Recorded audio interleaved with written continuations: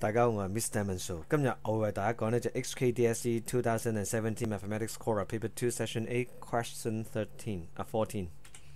好，咁由於一陣間題目咧會牽涉直角三角形嘅，所以咧我哋咧就會重溫下少少直角三角形嘅知識啦，就係 Pythagoras Theorem 啦、三邊關係啦，同埋 trigonometry 嘅兩邊一角嘅。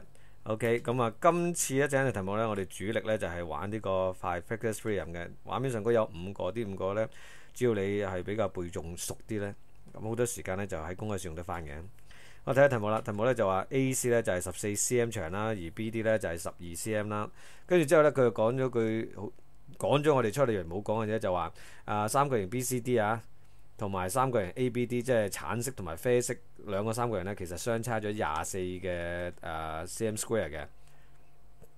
好，咁就得啦。如果我哋睇到畫面咧，就即刻其實係可以即時計翻個 A 喎。點計啊？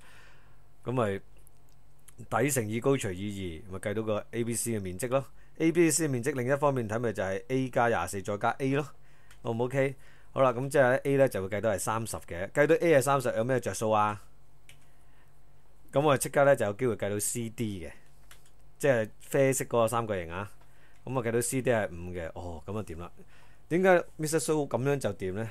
因為咧，我哋其實題目咧，佢就要我哋揾嗰個 parameter 嘅 parameter。你話係咪好難揾呢？絕對唔係，只要你知埋 BC 同埋 AB 就得啦。咁頭先我哋都講過啦，呢一個嘅 Pythagoras Theorem 嘅三角形就要計到5、12、13啦，所以咧你可以用 Pythagoras 去計，或者你好似我咁樣背鬼咗13就得啦。咁另一邊咧就仲搞笑，一個係3倍，一個係4倍。咩3倍4倍啊？嗱，你睇一睇呢一對三角形你就知㗎啦。3、4、5，好唔 OK？咁9同埋3咧就係3倍啦，12同埋4咧就會係都係3倍嘅。OK，有3倍有4倍，當然有5倍嘅15啦。OK。咁我哋咧就知道將3個邊長加埋就會係42，咁所以個答案咧就係42 cm 就收工啦。咁好多謝大家呢條。白頭宮女話當年睇翻2015年嘅 Paper 2，咦冇理由 Session B 嚟，已經 Session A 嚟㗎。咁當年咧亦都係有個咁樣嘅玩法嘅。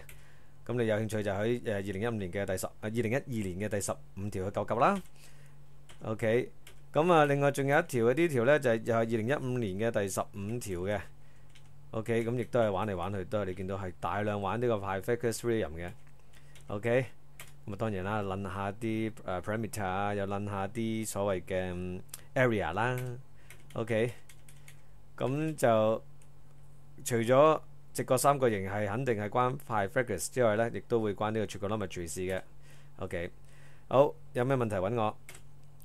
啲字經文送俾大家，因為我只能夠教到你少少嘅知識，神卻教到你生命。有緣嘅留下是但間教會見到大家，拜拜。